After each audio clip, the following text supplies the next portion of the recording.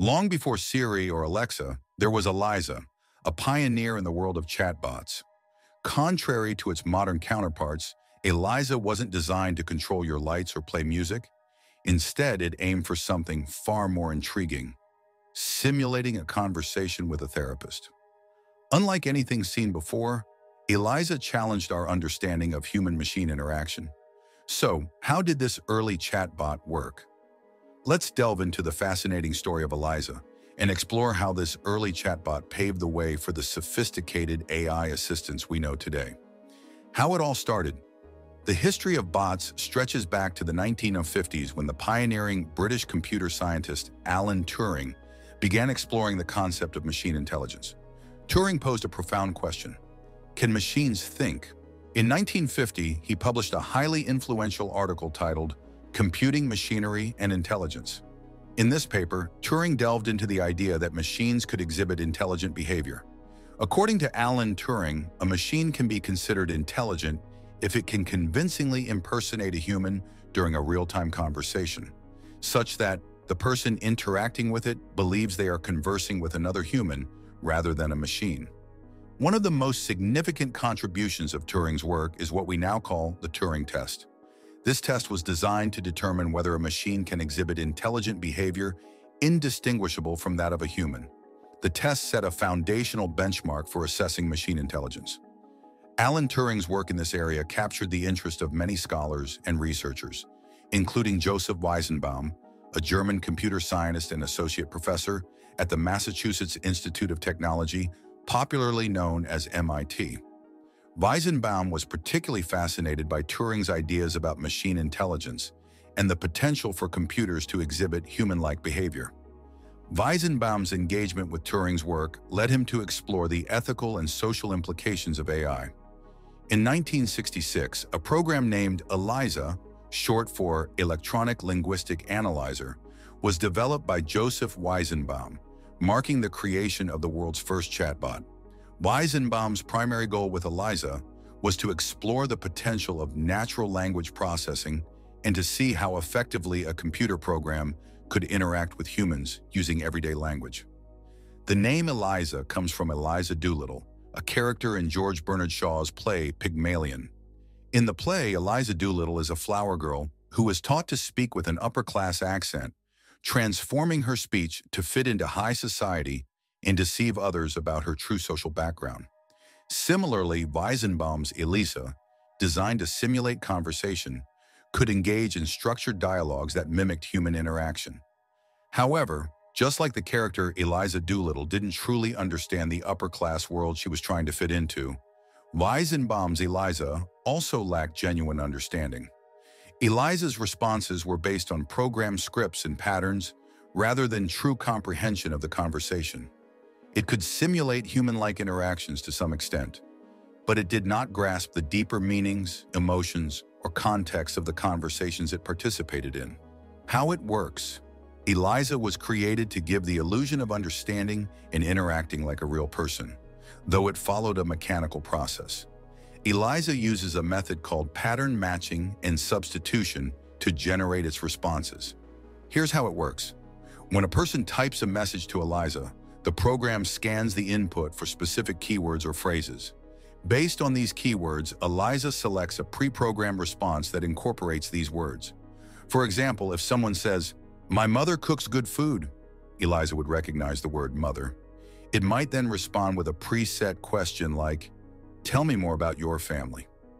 This technique makes it seem as if ELIZA understands the conversation and is responding thoughtfully. The responses are designed to be open-ended, encouraging the person to continue talking and providing more input for ELIZA to work with. Despite the illusion of meaningful interaction, ELIZA doesn't actually understand the content of the conversation. It simply follows rules to pick out keywords and generate responses that fit the patterns it recognizes. This approach created a sense of having a real conversation with a human, even though ELIZA was just following a programmed script. The clever use of pattern matching and substitution allowed ELIZA to mimic human-like interaction in a surprisingly effective way for its time. Before then, the system worked by taking the words that a human user typed into a computer and matching them with a list of possible pre-written responses. These responses were enhanced by MadSlip, a programming language designed for list processing, which was also created by Joseph Weizenbaum. MadSlip helped the system process and manage the lists of possible responses more efficiently, allowing it to simulate a conversation with the user. By using this approach, the system could respond in a way that seemed more natural and coherent, even though it was relying on predefined scripts and the capabilities of the MadSlip programming language.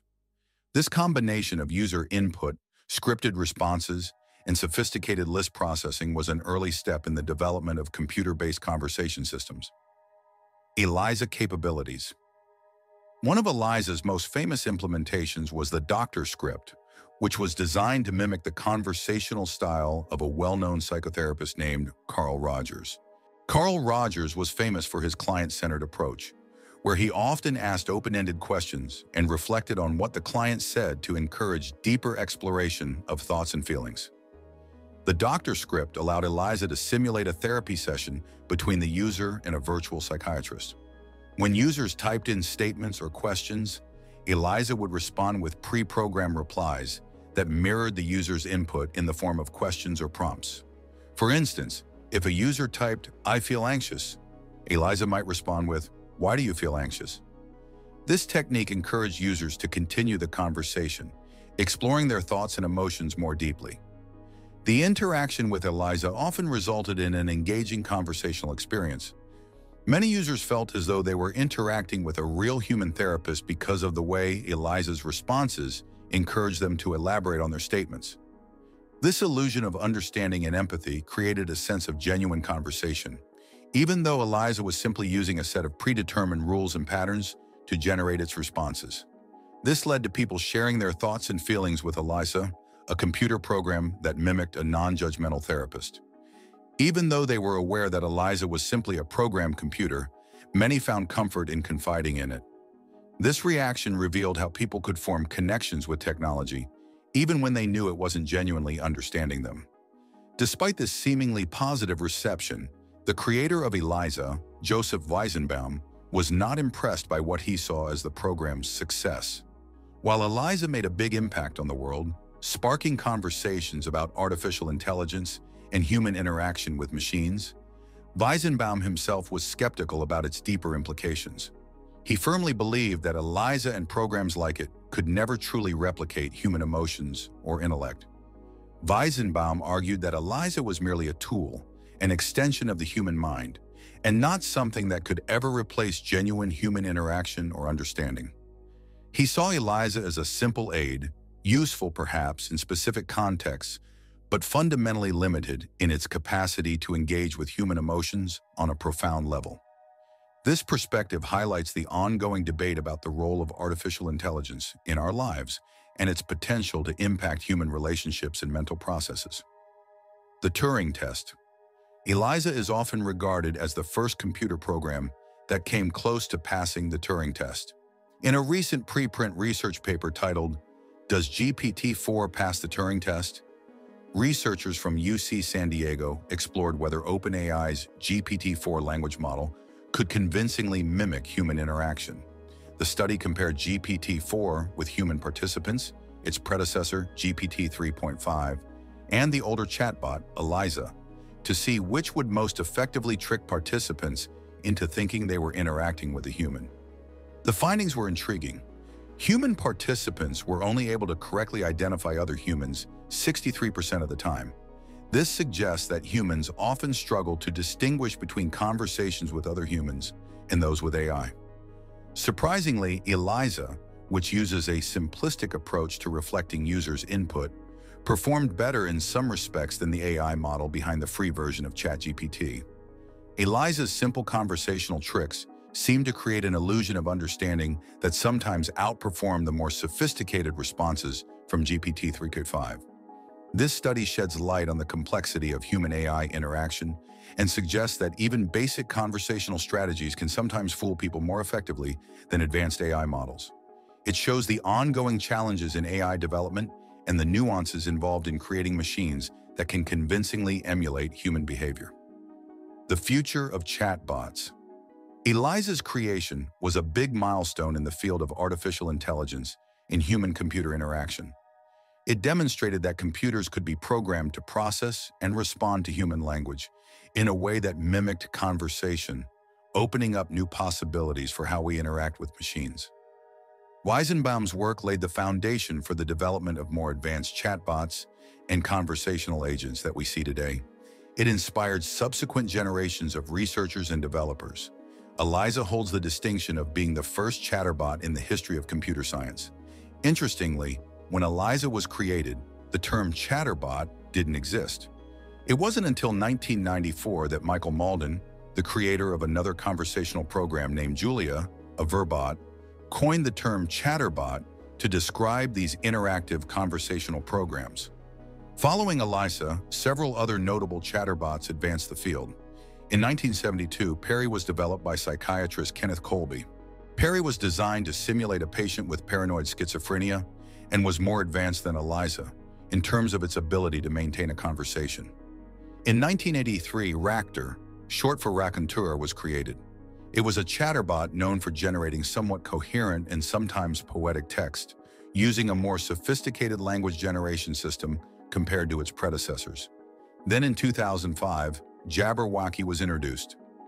This chatbot aimed to mimic human conversation more closely than previous bots by learning from interactions with users. Jabberwocky's development marked a significant step towards creating more natural and engaging conversational agents. Each of these chatterbots contributed to the evolving field of artificial intelligence, pushing the boundaries of how machines can interact with humans through text-based communication. With the advent of artificial intelligence, chatbots have indeed become a significant trend. They've evolved into sophisticated programs capable of holding conversations, providing information, and offering support through virtual chat interfaces. Today, they're not just tools for personal assistance, but also serve as valuable aids within communities. Modern chatbots like ChatGPT have become an integral part of our daily lives. The journey that began with ELIZA has now blossomed into a revolution in how we interact with technology, making chatbots an indispensable aspect of our digital experiences. If you have made it this far, let us know what you think in the comment section below. For more interesting topics, make sure you watch the recommended video that you see on the screen right now. Thanks for watching.